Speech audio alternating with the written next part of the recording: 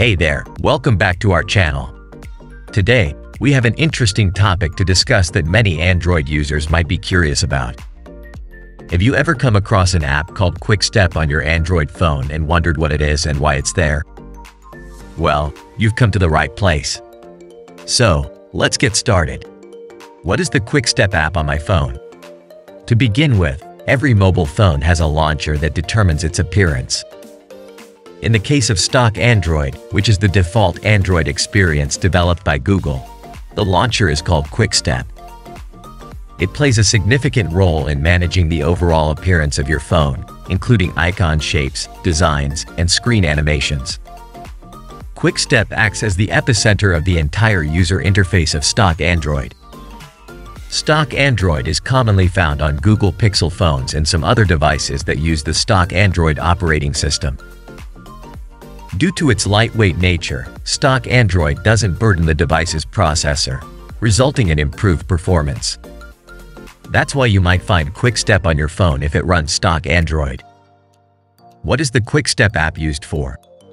Now that we know what Quickstep is, let's talk about its purpose. As mentioned earlier, Quickstep serves as a launcher for stock Android, responsible for managing the appearance and user interface of the device. It works as a separate app, running on top of the processor to implement changes to the home screen and other visual elements.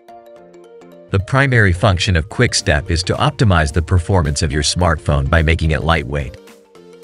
By efficiently managing the appearance-related aspects of stock Android, Quickstep allows your device's processor to work more effectively. This, in turn, leads to better overall performance and user experience. Is the Quickstep app safe? Next, let's address an important concern. Is the Quickstep app safe? Well, the good news is that Quickstep is completely safe and secure. It was developed by Google itself, a renowned company known for its commitment to user privacy and data security. Since Google has been safeguarding Android user data for years, you can rest assured that Quickstep poses no threat to your personal information. Do I need the Quickstep app? Now, you might be wondering whether you actually need the Quickstep app on your phone. The answer is yes. Quickstep is an essential system app for smartphones running stock Android. Removing or disabling it can cause significant issues and may even render your device inoperable. So, it's best to leave it untouched and let it do its job behind the scenes. How to fix Quickstep app keeps stopping error. Now, if you've been encountering the annoying issue of the Quickstep app continuously stopping, worry not. There are a few simple steps you can take to resolve this problem. Let's walk through them. First, try clearing the cache of the Quickstep app.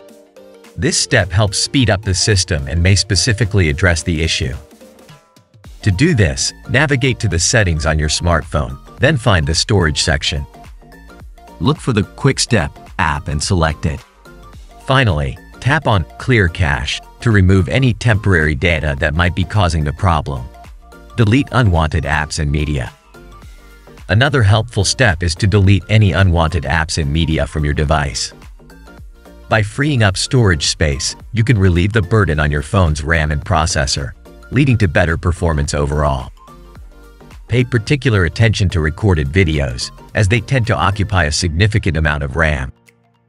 Restart your device. Lastly, don't forget to restart your device. A simple restart can often resolve various background issues and provide a fresh start for your phone. Conclusion: if you want to learn more about the Meta App Manager, be sure to check out our full article on the topic. You will find the article link in the description of this video. That's all for today's video. We hope you found this information about Quickstep helpful and informative. If you have any thoughts or questions, feel free to leave them in the comment section below.